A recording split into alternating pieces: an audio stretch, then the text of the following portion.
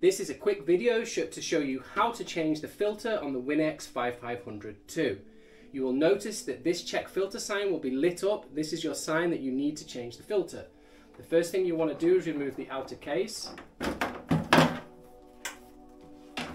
This is the pre-filter that you'll regularly clean. Make sure you don't throw this away. This is the carbon filters, which can be cleaned. Check out the manual. You need to wash this and let it fully dry. The HEPA filter will need to be replaced at least every 12 months, but you want to make sure that it's fully dirty before you throw it away, and these will be replaced.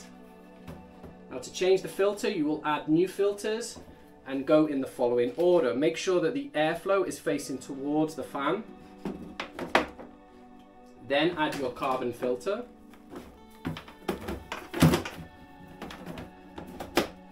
Then the pre-filter.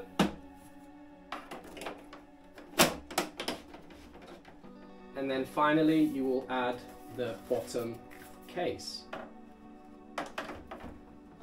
At this point the red light will likely still show when you switch it on, so switch on the unit and then use a pin or anything that's narrow enough to go in the reset button and hold this for as many seconds as required, and the light will then go off.